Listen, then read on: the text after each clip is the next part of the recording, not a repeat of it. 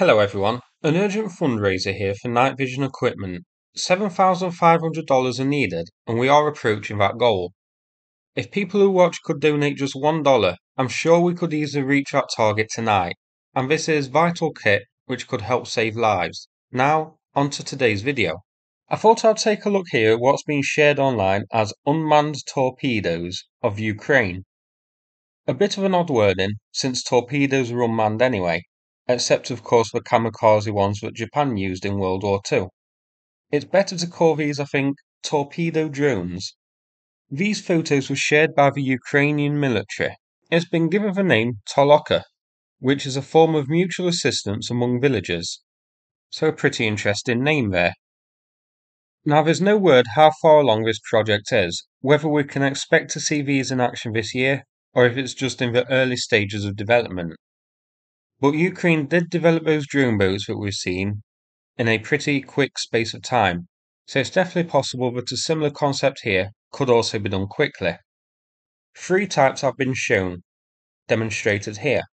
The small TLK-150 with a length of 2.5 meters, the TLK-400 with a length of between 4 to 6 meters, and the hung like a shire horse TLK-1000 with a length of 4 to 12 meters. The design of them is a tube-shaped body, as is typical with torpedoes, but we also see large stabilizers in the middle.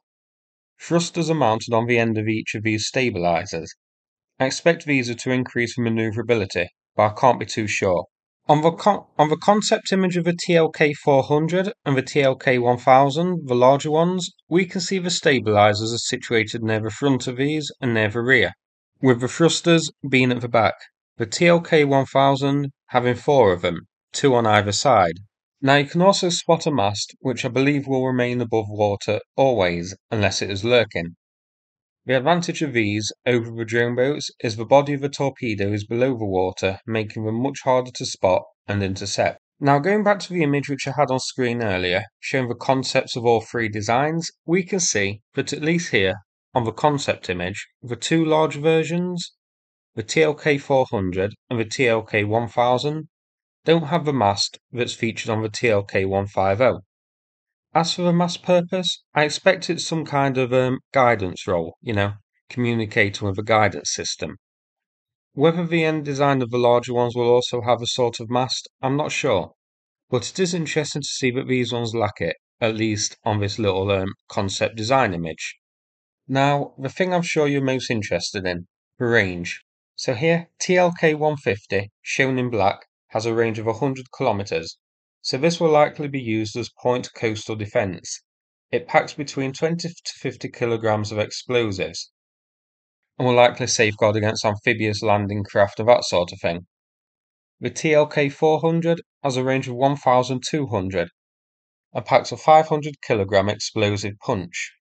By comparison, the drone boats that Ukraine has been using, I've seen a payload given of around 45 kilograms. So if these figures are accurate, then they're certainly going to cause some damage. Finally, the big boy, the TLK-1000, which has a range of a whopping 2,000 kilometers and will carry up to 5,000 kilograms of explosives. I'll get more onto that later. Now Russia has its own large torpedo, really, a torpedo drone too, called the Poseidon, which is capable of delivering conventional and nuclear warheads. Bigger than the Ukrainian ones with a size of up to 20 meters, it's believed the first batch were delivered earlier this year.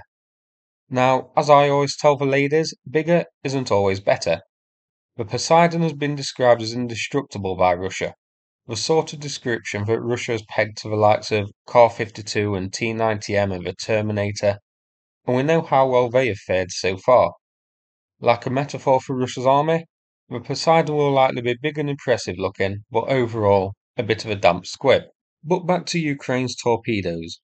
We don't have too much information just yet about these. It has been stated that the torpedoes can be in standby mode for up to 3 months, which I assume means these can be launched and then linger around like a stargazer fish waiting for its prey to arrive.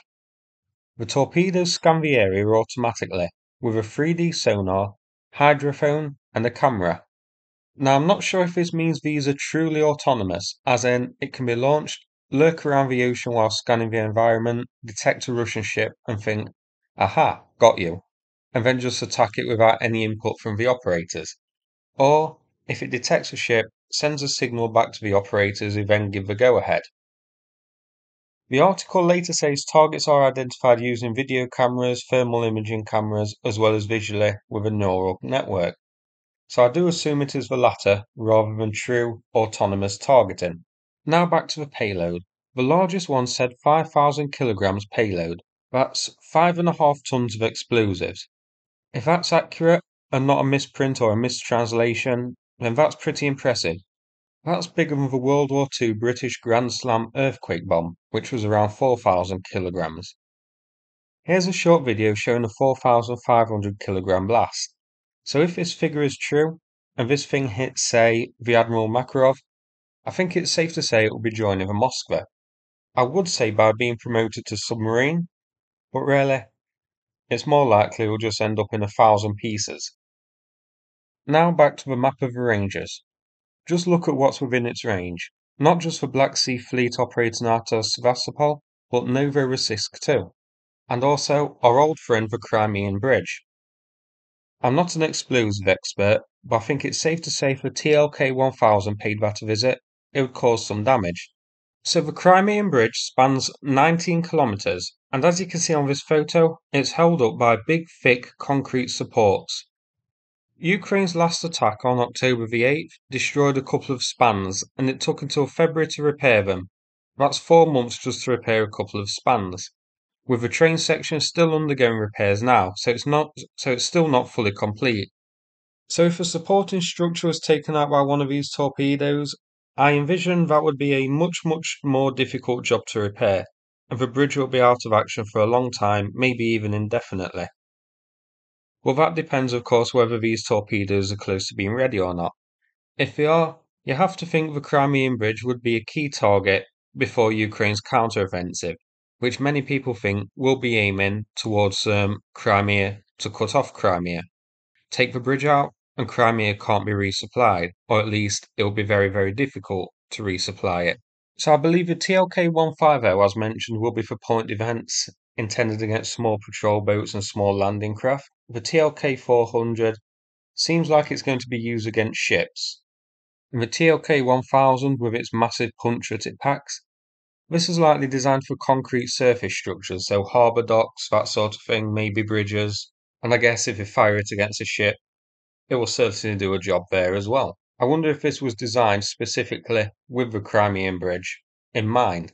Now, it's too soon to say how much of a game changer these are going to be, not only because we don't know how far along the project is, but in practice, how effective these will be. But they're certainly most interesting. So that's it for this video. I hope you found it interesting. If so, please click like and subscribe. I'd appreciate it. Thanks again, and be sure to check out the PayPal link in the description for the fundraiser. Thanks very much, and take care, everybody.